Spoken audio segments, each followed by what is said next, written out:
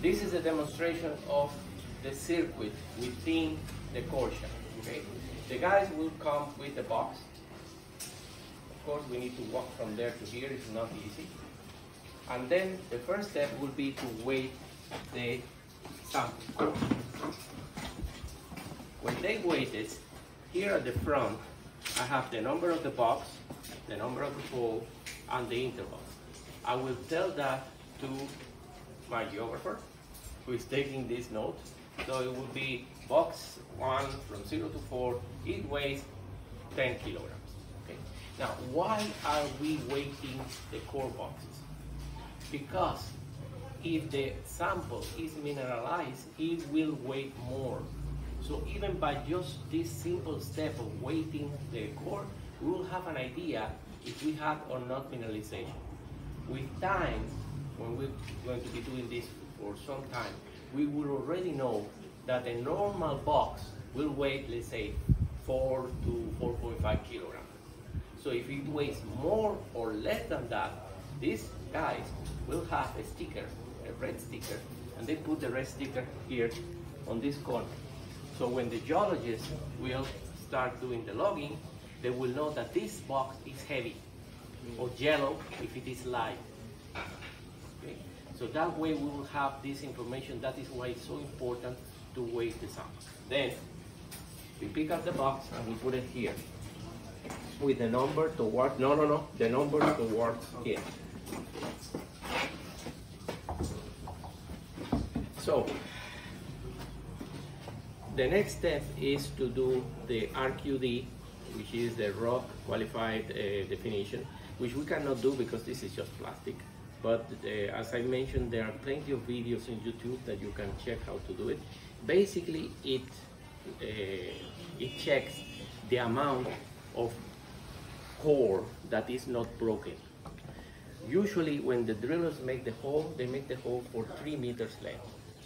So we will do the RQD every 3 meters. And we just determine how many of those 3 meters, how many centimeters are unbroken, how many are broken, how many are very, very broken. And with a little formula, I sent yesterday Kunle a graphic with the formula. And that graphic is in the Excel file that you receive for the portfolio. You do the estimation and you get the portion. The other thing that we do is to measure the recovery. Normally, it would be great if the driller will recover the 100% of the core. This is 1 meter, okay? So, but that never happened. So what you do is you take a measuring tape and you measure the length of the core and compare to the information that the drillers put. They put little wooden stocks here, saying, for example, this is 0 to 1, and yes, this is 0 to 1, this is 1 meter, 100% recovery. But this one here is 1 to 2. When you measure this thing, it's 80 centimeters, so it's 80% recovery. So you do that, that thing. Once you have done this, then we go and do the quick logging. For the quick logging, you take the box again, and you bring it here.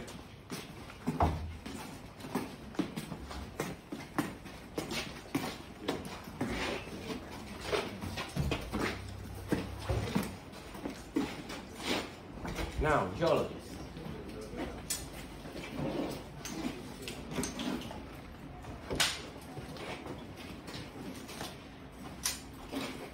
So, you need to do a very quick logging of the core. The objective is to determine the lithological units in the rock because we will do the sampling within the limits of units, of geological units. Okay? Sample will be usually meter by meter, but within those units. So, as I always mention, especially in tropical countries like Africa, we have a good lateritic soil, usually. So the first thing you come and see in the core, you're trying to locate the stone line, okay?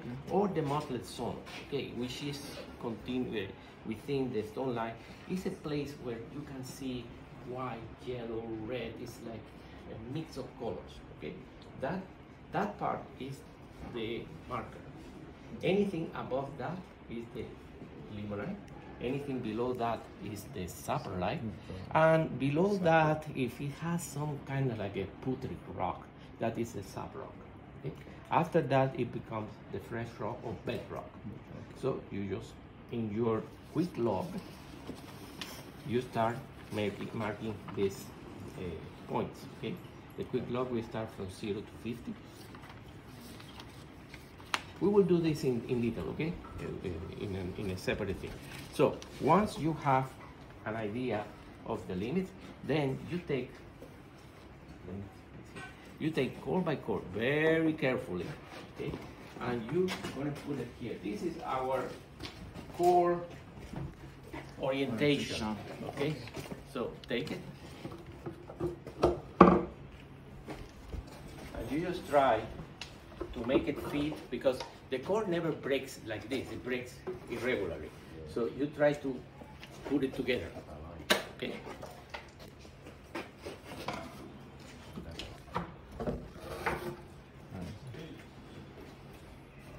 So that's it for the time being. Now, once you have the section of the chord put in there, we need to find the cut line. And this line must be perpendicular to the structures.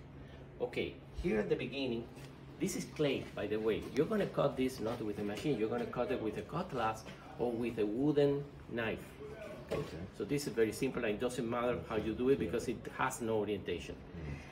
We are expecting to cut a lot of green schist, and green schist has a lot of orientation. If we are really good and we orient the chord properly, that orientation will be flat, which will be perfect, but nobody's that lucky. There will be some orientation. So what you're trying to do is to find a line that is more perpendicular to most of the rock. Okay. But if you have like a quartz vein, like here, then you will try to orient, to cut that vein perpendicular, because with the best gold will be in the quartz. So you start playing around, okay, you know, okay, here is perpendicular, okay. I already drew this line yesterday because this is the second time we do it. So we orient it, and when we are satisfied with the orientation that we have, then we rotate here to the side, okay, and then with the marker, we just go and do the marking along the road, okay, and that perpendicular line in black, that is the cut line, okay. So then we put back this on the chord box with careful.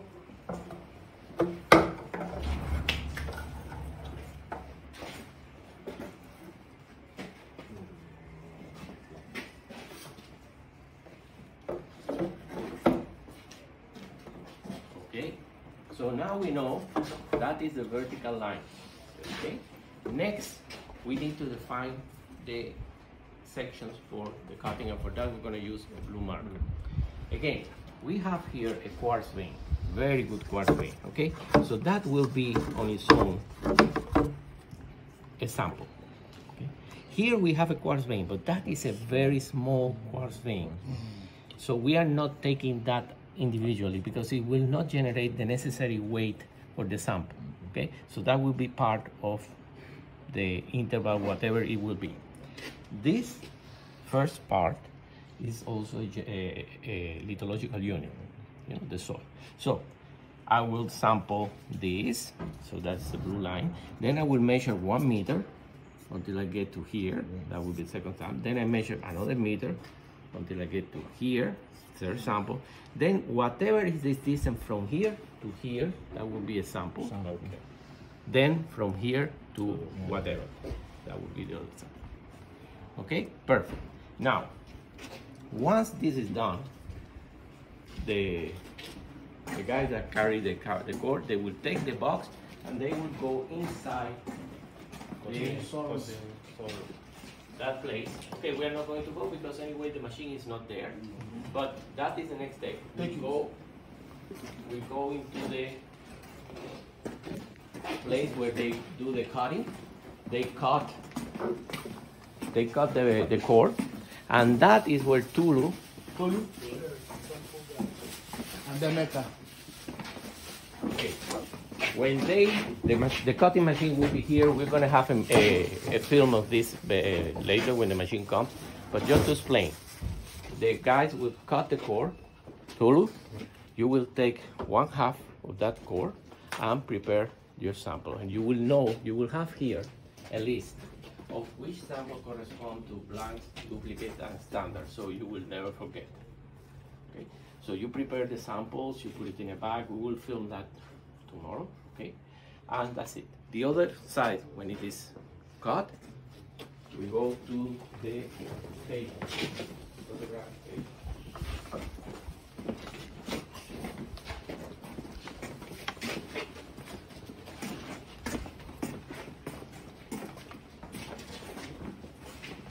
So, no, it's the other way around. This is the bottom.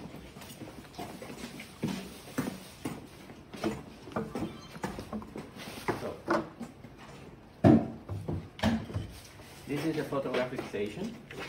We need to glue this, with Scotch tape or whatever, because it's bending. Okay. So the camera needs to be at an angle of 45 degrees with the core. Once we have this done, we will mark in the floor the position of the legs. Okay. So it will be fixed and will never change. We take the picture. The picture will include a color scale, and here we need to have a plastic white thing, but you can write with not permanent markers, the number of the hole, the number of the box, the date, and from to. So that information will be also in the picture. And this thing here, that should be a ruler. Yeah. Okay. We can paint it in white and put the numbers, so we can just buy a 1 meter ruler and put it there, which is better. Okay. So once this is finished, and you see how many steps this has, this is why we need to play this like a ballet, so it will not mix. So the next step will be the actual load. So again, you take the core, which is half now, and you put it back here.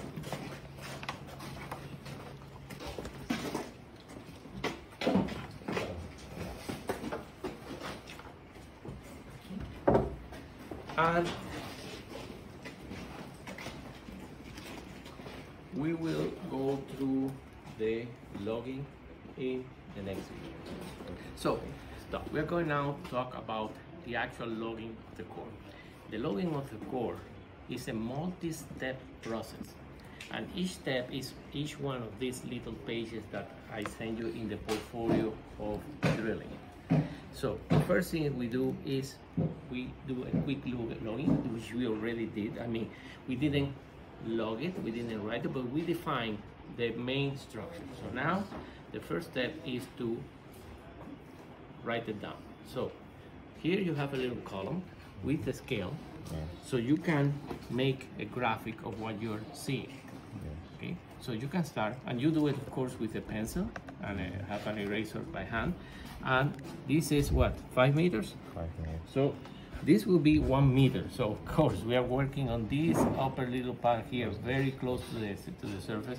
So the important thing here, when you have a situation like this, that you cannot have the detail. What is the most important here? That one thing, maybe this little one. So try to figure out where is 2.7 and make a little vein, and 3.2 and make a big vein. So that is what you draw in that column. But then you write in the text, the normal text. So you have the limonite, the stone line, the saprolite, the saprock, green schist with the quartz veins, etc. Now, the only thing, if you have the computer on, you have the computer here, the only thing that you need to do with your clipboard is the graphic. The rest type directly into the Excel field. It's one less step, one less chance to make a mistake.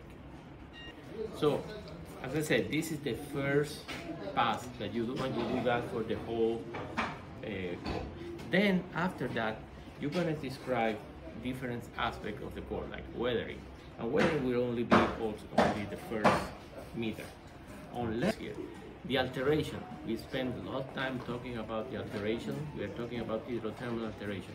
And all the steps that we did for naming the rock, it's the same thing that you're going to be using here. You see that there is space for the links. You know, links are the apostrophes, etc. So, as I mentioned, we have logging. The quick log we have from 0 to 50, from 50 to 100, to 100 to 150, and from 150 to 200, because we don't have any holes deeper than 200. If we had, we still have more of this. Okay. Then we have the log form A, which is very simple. The from to, the lithology, the description, the color, link color, texture, schistosity, folding, and shear. Shear we have, I mean, especially in the green sheets, we will have it. A schistosity also, okay? In this case, you just make it like a mark. We have it, okay? In the description, one thing, this is very important. Logging is a science and it's an art. You need to be very descriptive, you take your time. I mean, sometimes a geology can take an hour to get through one box to another. Take your time, nobody's going to pressure you. But for the resource estimation, we don't need that kind of detail. For us, a resource estimation doesn't matter if it is a quartz-rich diorite, or a diorite, or a granite. No, all that is falsified. So, at some point in the lithology, this one here is the simplest lithology that you can have. Okay, so green schist, amphibolite, or felsic rock, we don't know. Okay, that's the form A. The form B, and I should put my glasses and stop pretending that I am a young guy.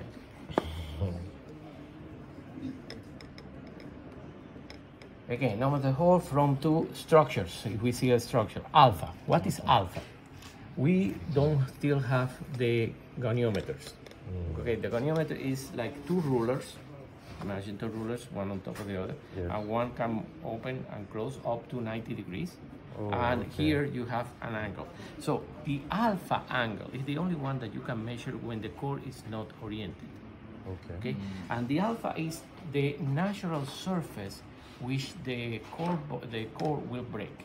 And if this was rock, you know, this thing, it will break like this. Okay. So you just measure that angle here, which apparently there is almost, let's say, 45 degrees. So that is the alpha angle. So you measure the alpha angle, measure as many as you want. Okay, this is very important. Fillings, if there are fractures, have filling, quartz or carbonate.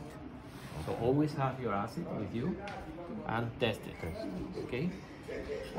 The thickness of the filling, if you see movement, I mean, if the core, you can see that there have been, like, there was a vein like here and then fold a vein over here, measure this movement.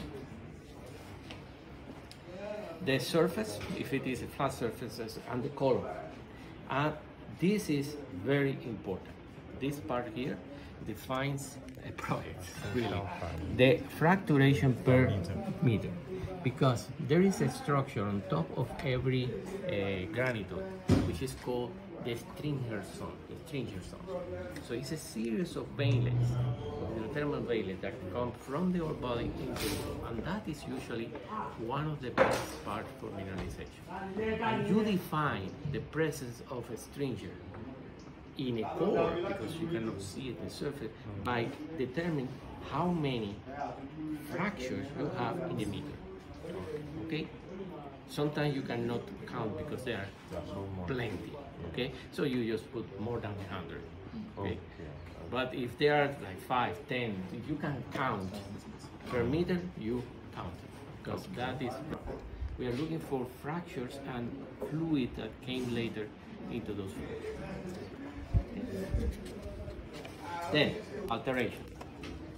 And again, use the codes that I gave you for all typical type of alteration, like argillitization, advanced argillitization, propyllitization, etc. Okay. So from to alteration, link, alteration, link, alteration, link, alteration. You have for four alteration combination per interval. Okay. So remember, if you use a semicolon, that means something that starts with one alteration and ends with another alteration.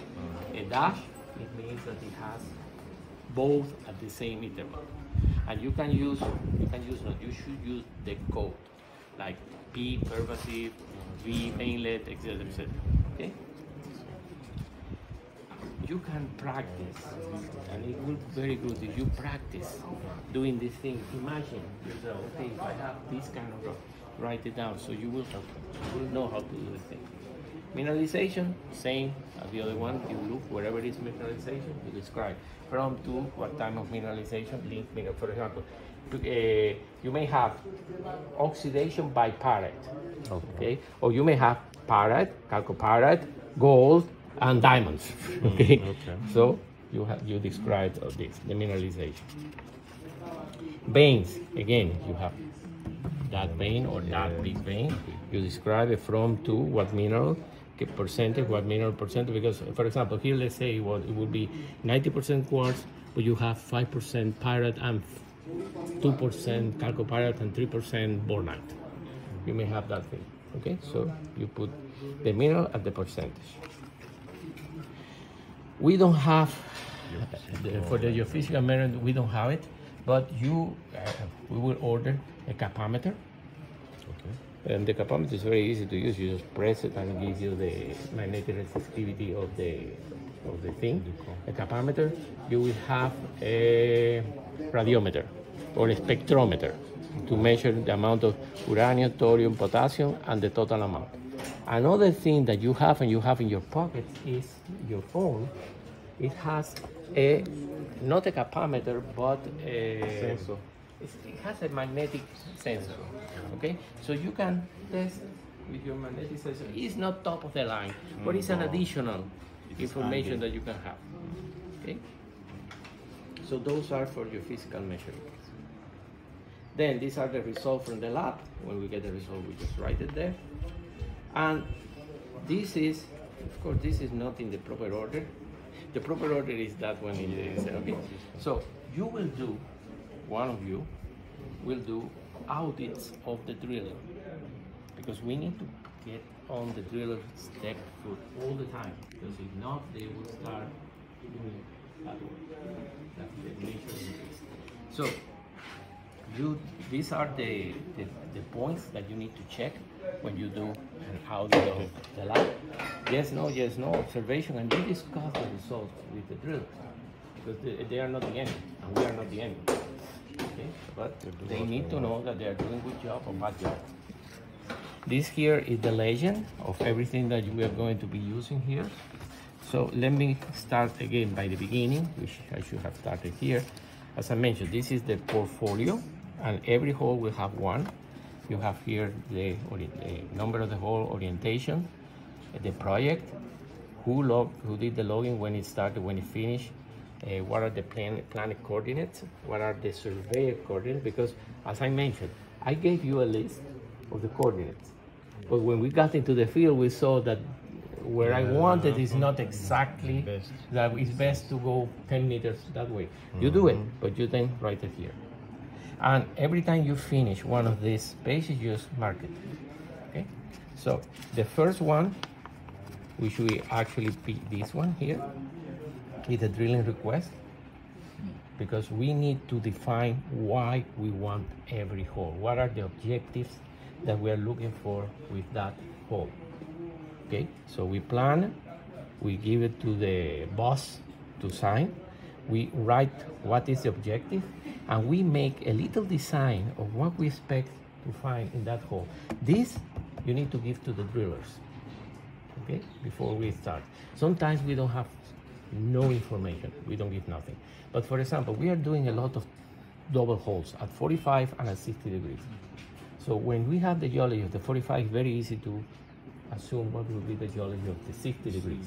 So we make the plan and we give it to them. Most important for them, for the driller, is to know where is the water table and where are the potential faults or contacts between different rocks. Okay? And again, expected major intersection, in this case is the water table, we expected at 5 meters. The next page after this is the photographic record. And we take, from each hole, we take 4 pictures. Before the drilling, during the drilling, after the drilling, and the recovery of the platform. Because sometimes the driller left a mess behind. We cannot allow that. They need to leave the thing clean up. And what else?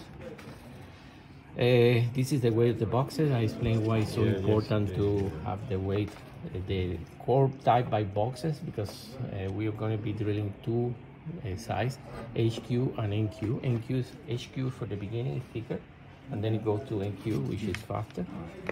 Then the sampling control, this is Tolu.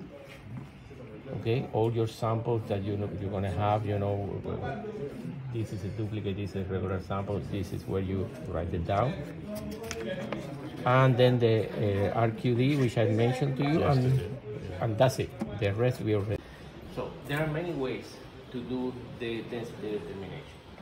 The best form or the best way is to have a scale that you can hold in your hand, or make a nail hold here, and then it should have some kind of a disc, okay, where you put the sample.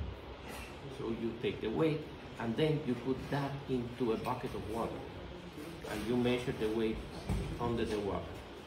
So it will be less because it will float the density. So density will be the weight in the air divided by the weight in the water.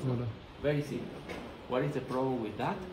Is that if the rock is porous, okay, then previously to doing that, you need to submerge the piece of rock in paraffin wax, because wax has the same density as water, so it will not affect the density of the rock. You wax the whole thing, so it will not be porous, and then you do this thing. Okay, so that is the easiest way and the best way. Now, for that we will need, as I said, a scale that you can put in the air, put it inside the water, and most important, the disc, where you're going to put the rock and then put it inside the water. For now, that we don't have that scale, and this is where geometry will come to work. You ask these people to stop yelling. So, this is where geometry comes to work, and you all asked when you were a student, why in the hell I need to learn geometry? I will never use it. Here you're going to use it. Let's assume we don't have a hanging scale, okay? But if you get a piece of core, you can determine the volume of this piece of core very easily by geometry. The diameter by P, P by 2 times the radius by the length, that will give you the volume of this piece of rock. And then you just weight. Weight by volume, you have your distance. No problem with porosity, no problem with nothing. So, with a red marker, remember we have the black for the central line, the blue for the intersection of lithology. With a red marker, you will mark approximately this like this, like 10 centimeters, okay, of the core. And when the guy that is working at the core shaft will see that red line, he will cut it for us. Okay? And then how many times? As many times as you want, because as many density is good. But most important, every type of lithology must have its density, at least one. So for example, in this box, we will have one for the quartz and one for the green schist. We will avoid this part here because that is a mix, okay? So in this box we will have 2 rocks for density. Again, the formula, I just sent you this morning an updated version of the portfolio because I added the recovery and the density, which were not there the first time. So remember the formula, P 3.14 multiplied by the radius, which is the diameter by 2, squared by the length. That gives you in centimeters, that gives you the volume in cubic centimeters, and then you go weigh the rock, gram per cubic centimeters, done. No, any questions? Please repeat the formula. It's in the paper. P, which is 3.14, multiplied by the radius square, and the radius is the diameter divided by 2, multiplied by the length of the core. So again, that's the radius, half the diameter, that's the radius, so it's P 3.14 multiplied by radius square by the length. Perfect. 3.142. Now, who's going to be doing that? Tolu! Okay? Tolu will be doing the density because the geology will be busy doing their logging. Okay, so you know how to do it. And if by any chance you do one of these measurements and you see a very high value, you tell the geologist. There is something here, or a very low value. Any extremes are good, qualified.